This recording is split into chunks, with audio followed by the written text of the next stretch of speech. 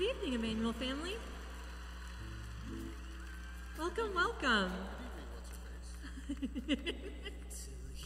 All right, so I think we need to get on our feet, and we're going to sing Blessed Be Your Name. That's how we're going to start tonight. As soon as we get the rest of... There we go. All right, awesome.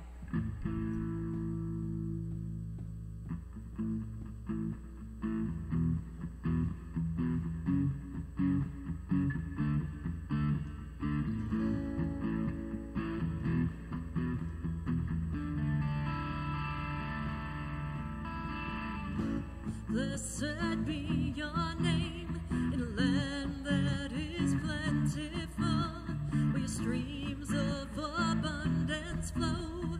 Blessed be your name. Blessed be your name when I'm found in a desert place, though I walk through the wilderness. Blessed be your name.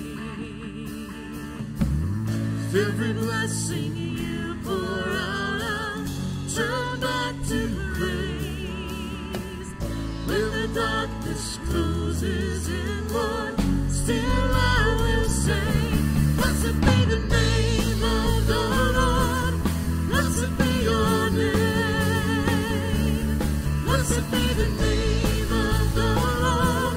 Blessed be your glorious name.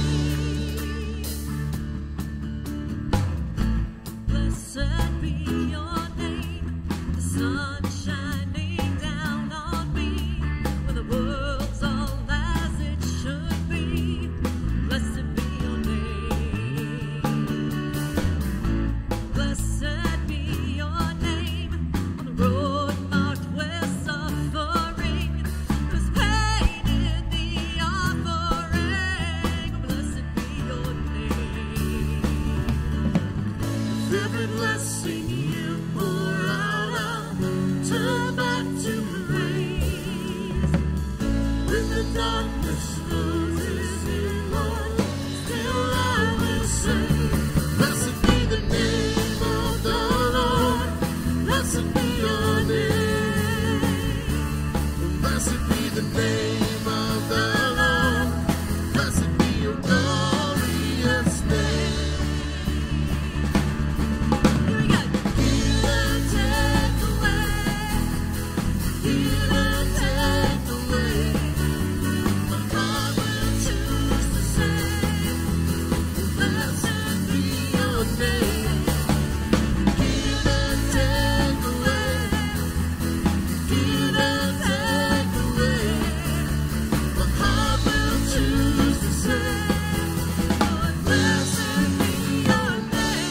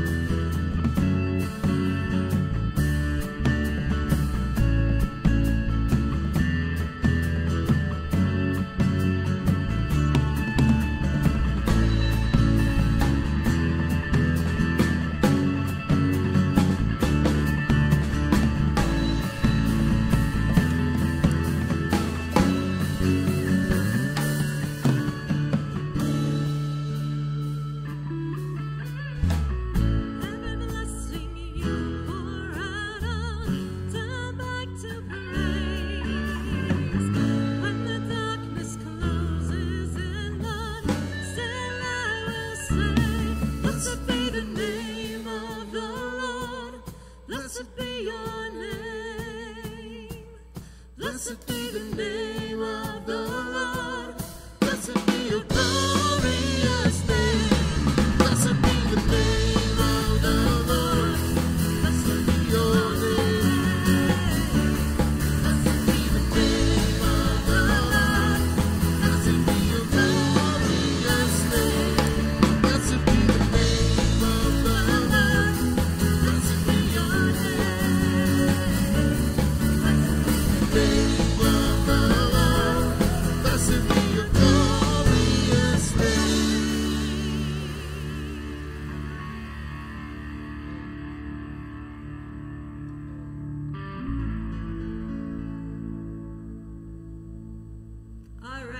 thanks for singing along, even though the words that were up there were not what we were singing. It was a different "Blessed Be the Name." You may be seated. Yeah, sorry about that. Go wrong. Well, good evening, family. Did you know that song, sort of? So you could at least sing along, at least on the refrain. Good. So we'll get that fixed before we sing that song again. But there are a lot of announcements on your announcement sheet. Love to have you take a copy of this home. You can also use it as your prayer sheet. You can pray for your church, for our ministries, for those who are in need. All of that is listed on your announcement sheet. So I'm just going to commend that to you and invite you to look that over, to kind of look it over in a prayerful way and ask God to kind of point you into directions that you can be part of our ministry and make a difference in the world. So if we can get the blue microphone brought up, we'll have our opening prayer.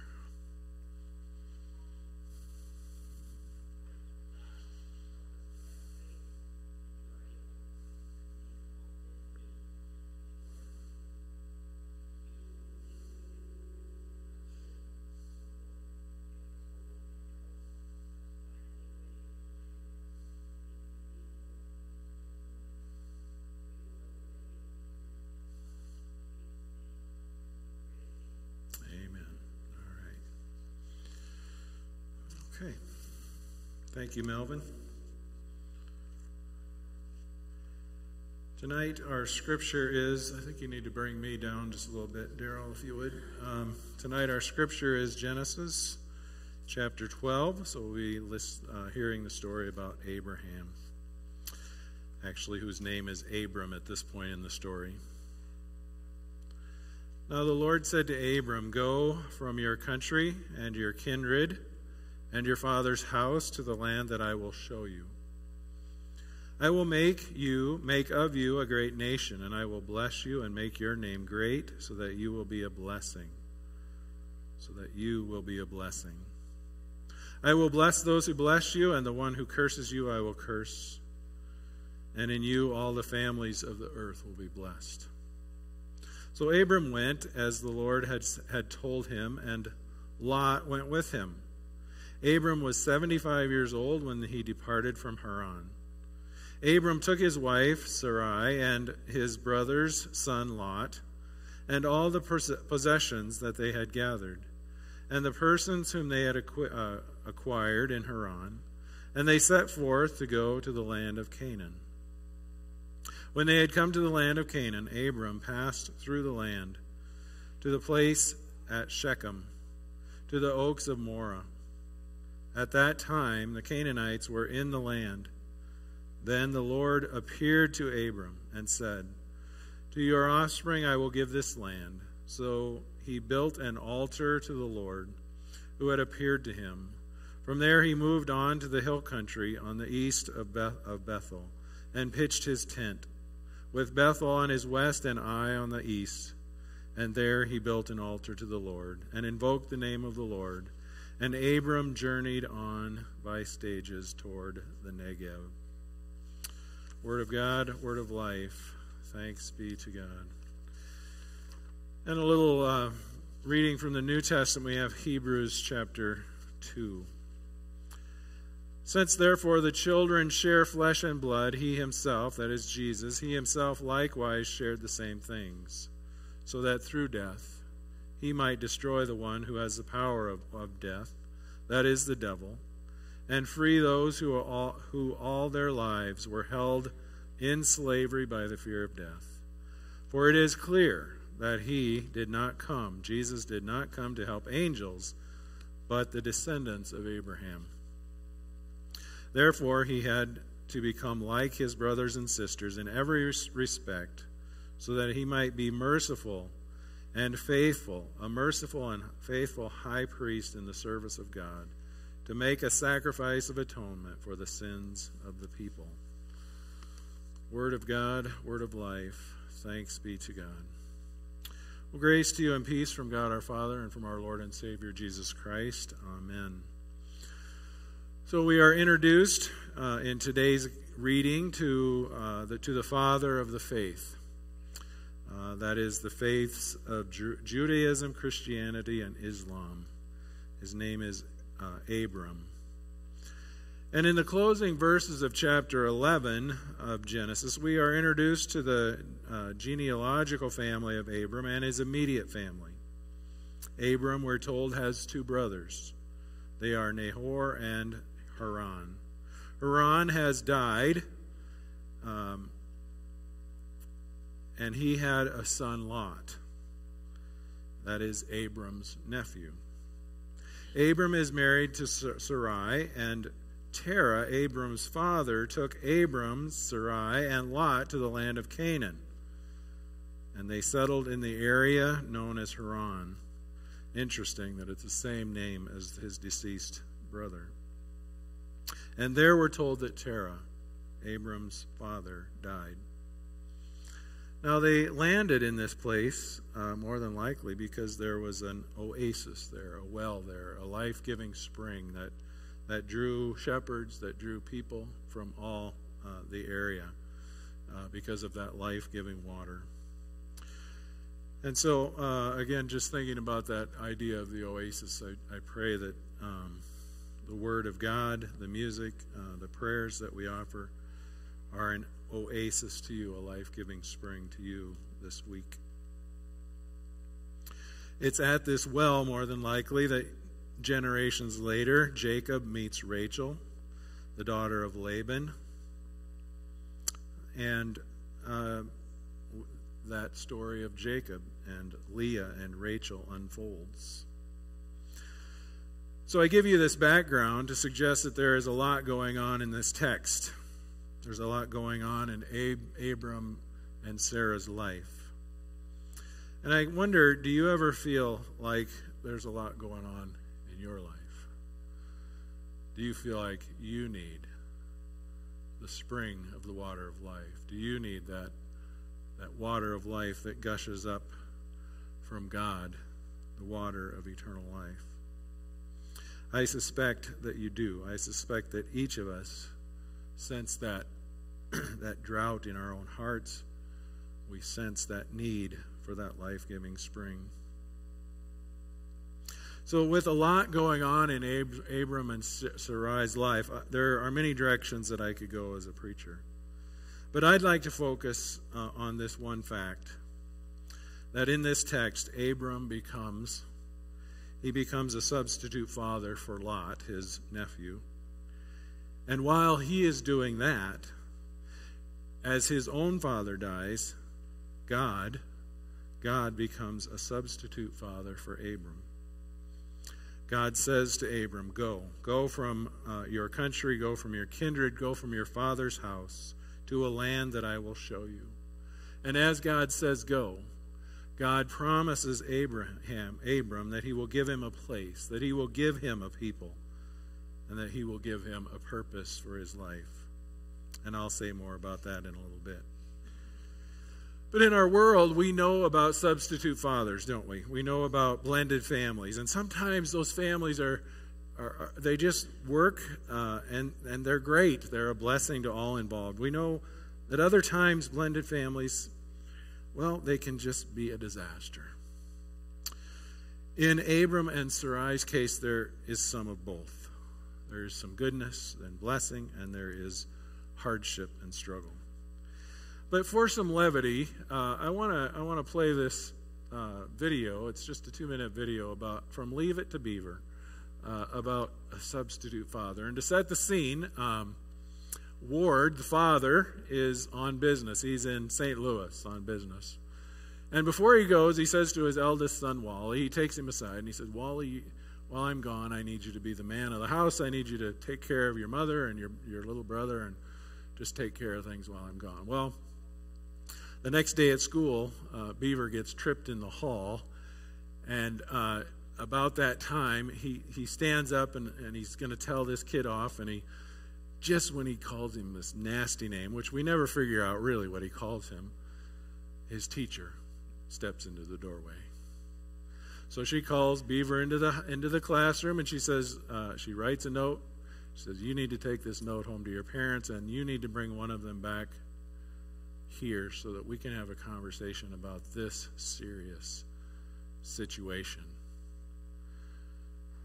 Well, Beaver just can't face his mother. He can't let her know the words that have come out of his mouth. So he institutes a plan to make his brother Wally his substitute father. So let's see how that works. So as a substitute father, Wally did pretty good there, didn't he? It's one of the times in the schemes that Beaver comes up with that it actually worked out. To help, so Wally, but in the process, Wally makes promises, doesn't he? He makes promises to Miss Landers, and he makes promises to Beaver. Promises to help Beaver see the error of his ways, promises to impress upon him the need for good behavior, not only for his sake, but for the sake of the family and the family name. And as a substitute father, God also makes promises. God makes promises to Abram and Sarah. He says, I will give you a place, a land that you can call home. He says, I will give you a people. I'll give you a new identity. And he says, I'll give you a purpose for your life. You will become a blessing to all nations of the world. Throughout their story in walking with God, their substitute father, they had their successes and their failures. They had their ups and their downs. Sometimes they trusted God, and sometimes they took matters into their own hands. I'm sure you remember the story when the promise of the descendants wasn't coming true, so Sarai gave her maidservant Hagar to Abram, and they bore the son Ishmael, one of whom God says, this will not be your heir. Abram and Sarai were not perfect. They doubted. They stumbled. But they made their way. They did their best. And they looked to follow God.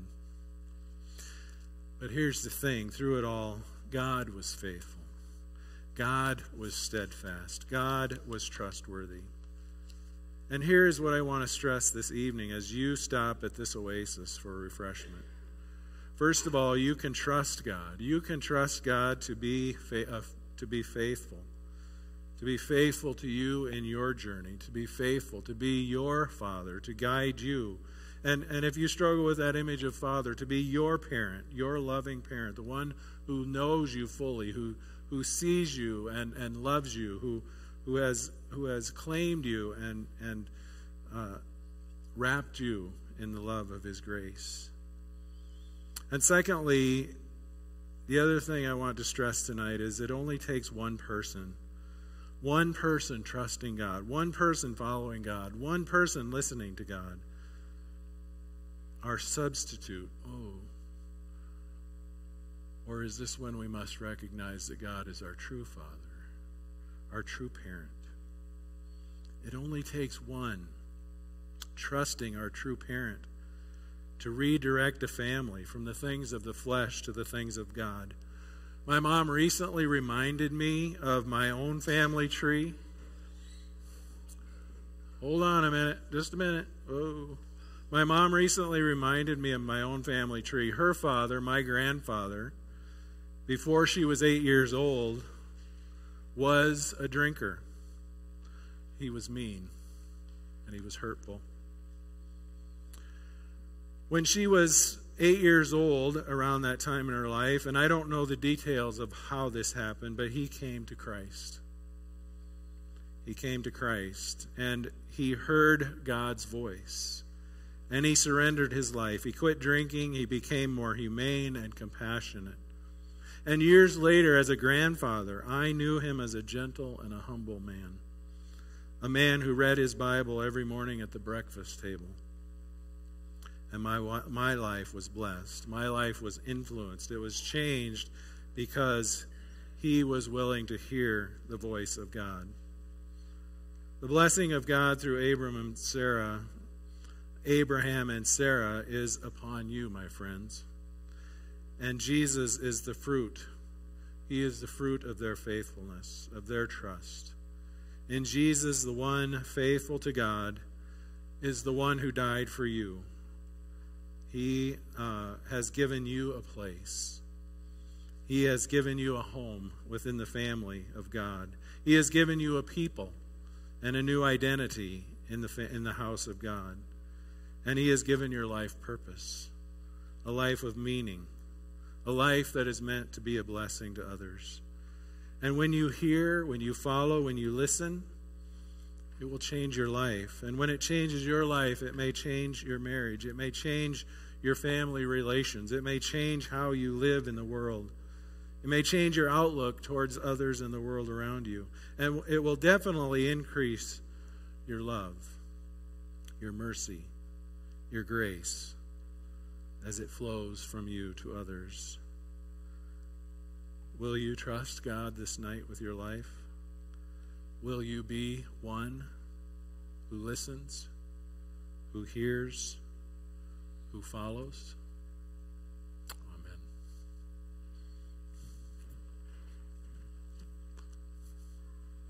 We've got some excited kids to come in, so I think the band's going to play a little music while they come on in.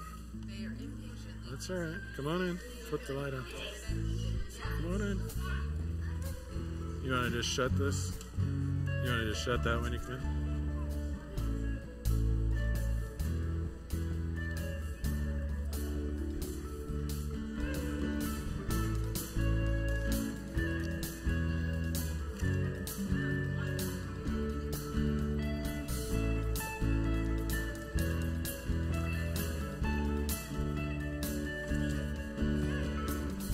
Hi, Heather. Oh, excuse me. Is she all right?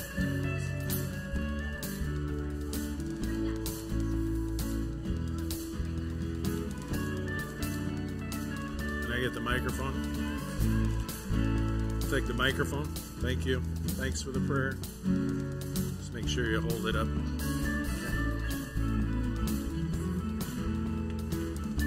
We're going to do the creed.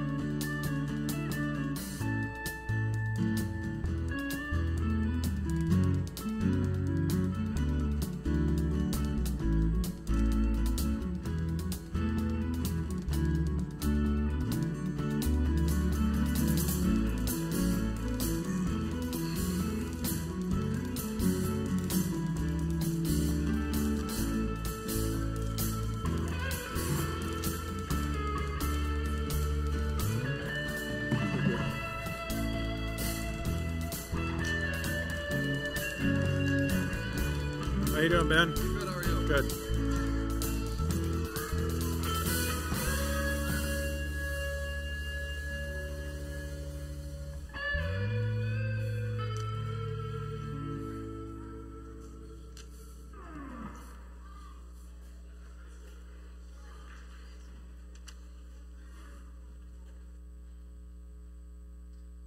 Yep.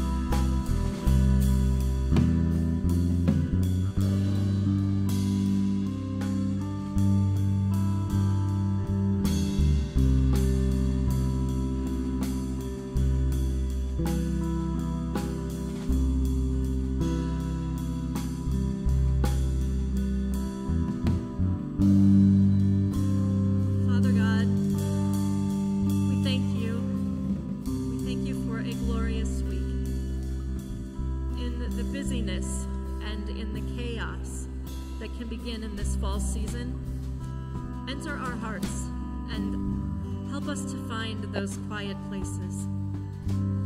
Help us to focus on you and your bountiful mercies. When we experience those droughts, may you help us to find the springs. Help us to find that oasis that we so desperately need, that we may be rejuvenated. Help us not only to find that oasis for ourselves, but that so we can go out and be that oasis for others. Help us to be an oasis of your love and your light in the world.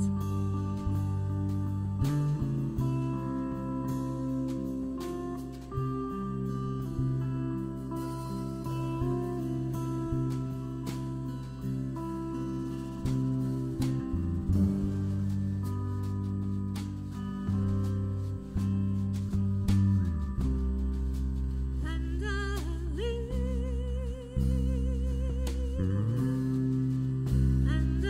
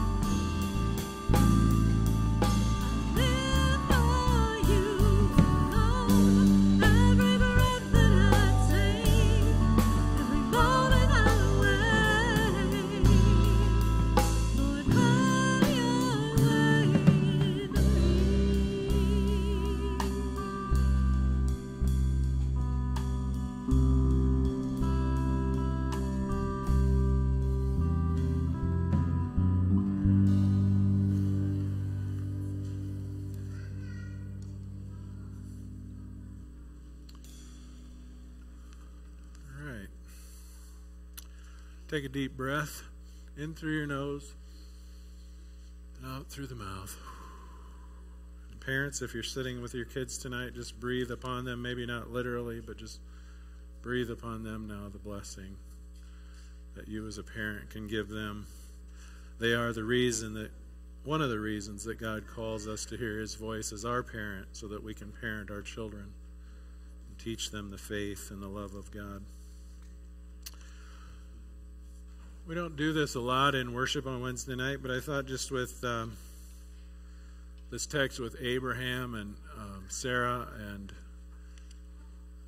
their trust, their willingness to follow God, that it would be good for us to speak the words of faith, the words of the church throughout the years, the Apostles' Creed. And you might even come to this moment and say, I'm struggling to believe. But hopefully through the confession of the church, your strength, your faith will be strengthened as well. So let us confess our faith using the words of the Apostles' Creed. I believe in God the Father Almighty, creator of heaven and earth. I believe in Jesus Christ, God's only Son, our Lord, who was conceived by the Holy Spirit, born of the Virgin Mary, suffered under Pontius Pilate, was crucified, died, and was buried. He descended to the dead. On the third day he rose again. He ascended into heaven.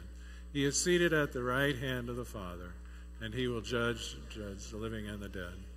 I believe in the Holy Spirit, the Holy Catholic Church, the communion of saints, the forgiveness of sins, the resurrection of the body, and the life everlasting. Amen. We'll have some prayers now. Let us turn our hearts to God in prayer. Can we get the blue microphone again?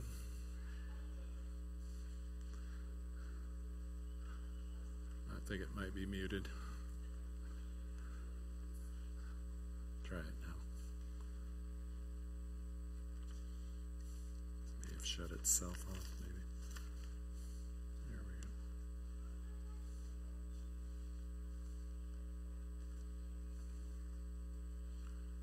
go. Test. There we go.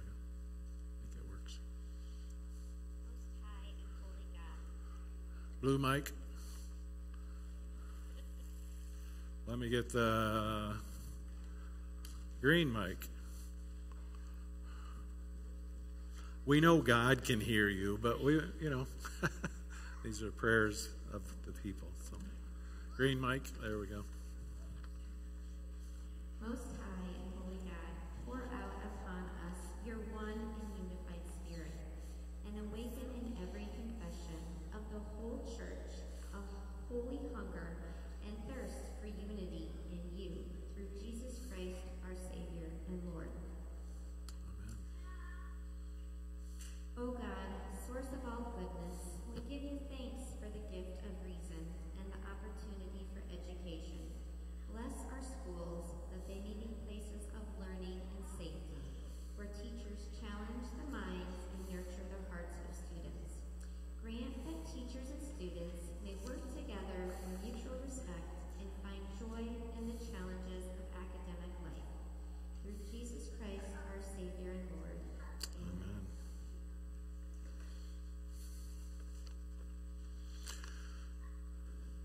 And gracious God, we pray for those who are in need tonight. We pray for those whose needs that only you know, that are hidden from us. We ask you to be with couples in marriage, with families in their home, with those who are struggling with aging parents, those struggling with children like Beaver who may not be towing the line. We pray for those that we know need our prayers, who have requested those prayers: Ruby Sue, Gisley, Doc Bartleson, Liam, Hayden, Pastor Michelle, Jill, Lisa, Ashley, Betty, Jenny, missionary Karen, and the Evangelical Lutheran Church in the Magianas. We lift these and all to you, O Lord, trusting in your goodness and mercy. Amen. All this and whatever else you see that we need, we ask that you would provide through your Son, Jesus Christ. Amen. Now, as we get ready to pray the prayer that Jesus taught us, I want you to find somebody next to you and grab their hand. I even want you kids to do this. Can you kids grab a hand? Can you grab somebody's hand? Let's pray together as Jesus taught us to pray. Grab somebody's hand. Can you do that? Will you hold my hand? Thanks. Our Father, who art in heaven, hallowed be thy name. Thy kingdom come, thy will be done, on earth as it is in heaven. Give us this day our daily bread, and forgive us our trespasses, as we forgive those who trespass against us. And lead us not into temptation, but deliver us from evil. For thine is the kingdom, the power, and the glory, forever and ever. Amen. Say it again. Amen. Amen. All right. Our sending song today is My Lighthouse again. This is a song we've been doing in September. We'll see what next week brings, but come on up, kids. Grab an instrument. Let's sing My Lighthouse.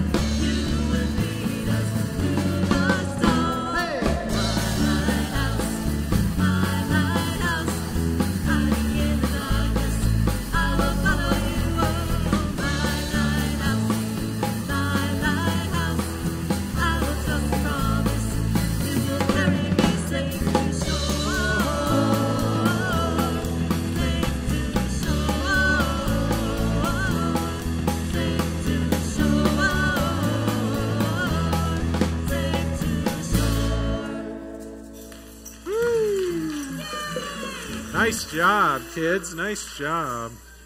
The Lord bless you and keep you. The Lord make his face shine on you and be gracious to you. The Lord look upon you with favor and give you peace. In the name of the Father, Son, and Holy Spirit. Amen.